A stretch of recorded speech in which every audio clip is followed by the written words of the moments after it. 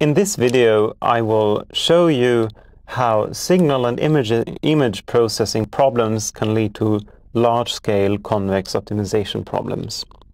So,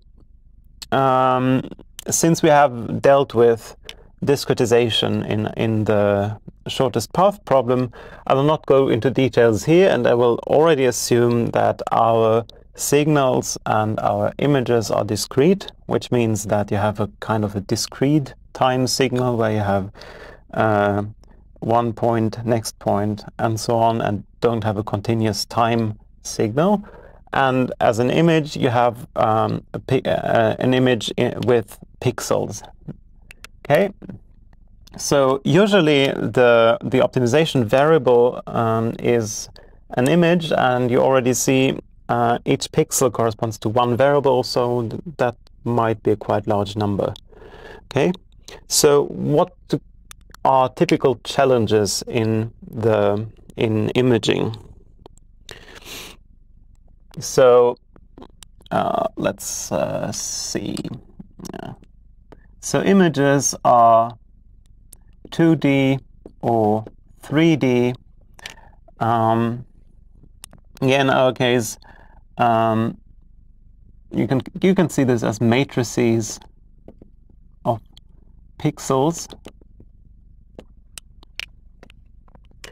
and 2D images can correspond to usual photographs. For example, they can measure other quantities like the distribution of certain materials in your body or in stones, whatever you like.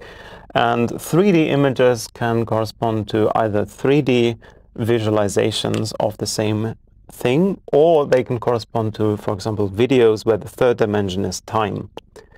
And very often you have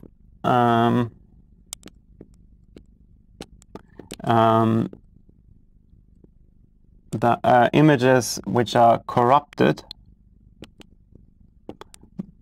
by linear transformation. Examples are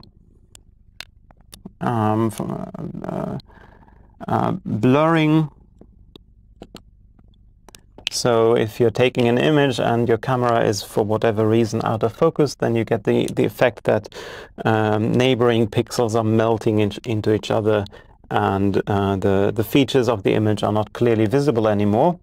What you can also have is the Radon transform or ray transform. This is the case for computerized tomography.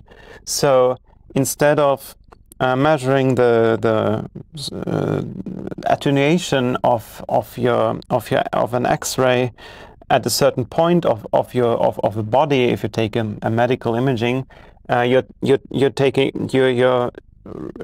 you're having a source, an X-ray source, and you have a detector, and you're basically measuring how much attenuation you have along a certain ray through the body, and you can only measure those ray integrals. And this is a linear transformation, and if you want to visualize the actual attenuation for each point, then you have to go back from these line integrals to the actual distribution.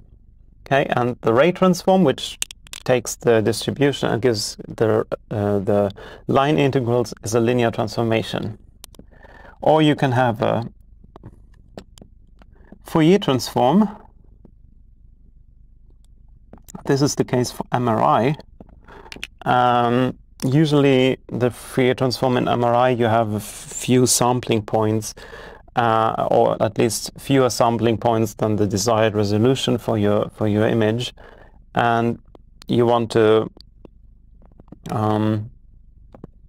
basically go back and reconstruct your image from the image in this case being the distribution of some hydrogen in your body, and you want to go back from the Fourier transformed image to the actual image in the body. Okay, and another case would be if you actually don't have a linear transformation, you just take the identity, and then you might think there's as a denoising problem where you have an image and you just add some noise because, for example, the exposure time was too short or something like that, and then you want to get rid of the noise, and then the transform you choose is the identity. And denoising can also be useful for signal processing when you have a time-dependent signal and you have a lot of noise and you want to get rid of this noise to get the actual signal out of this. Okay, so the linear transform I will denote it by T. So Tx gives you an image y plus some noise, and the noise is usually the problem because, at least for the three transforms here, the noise is actually amplified if you want to go back from the transformed image to the original image, and this is a problem. So the approach of choice would usually be to take a least squares problem.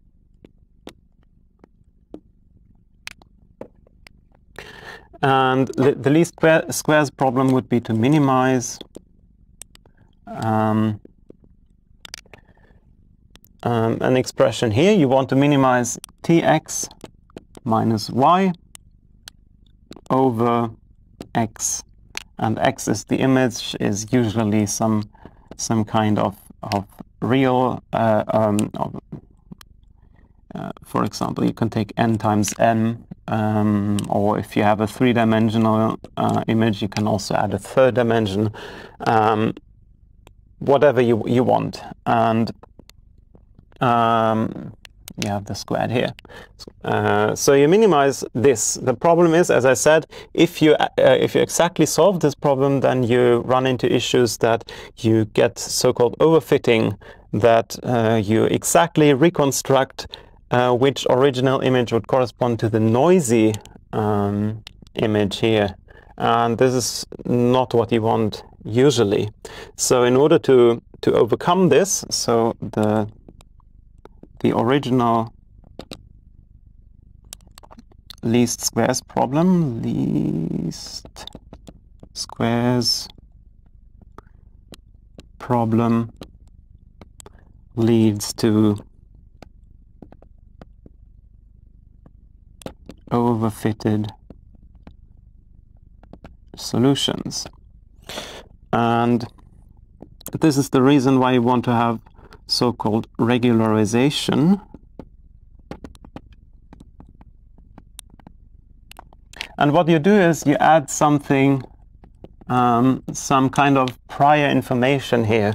So this would be what you expect from x. And usually this is some kind of functional which penalizes high frequency noise.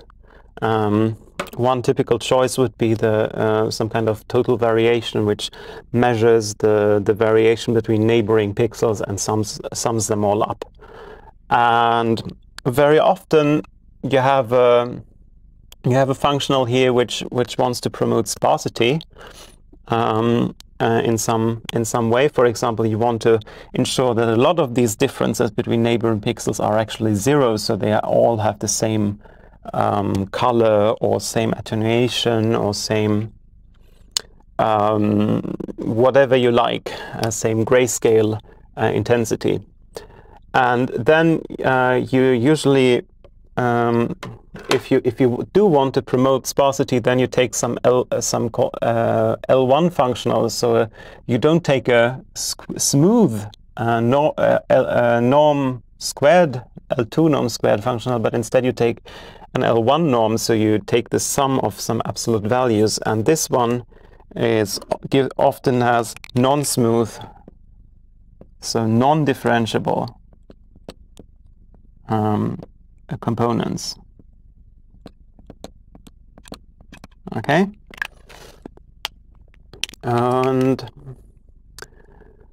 another very trivial thing to add is sometimes you have the condition that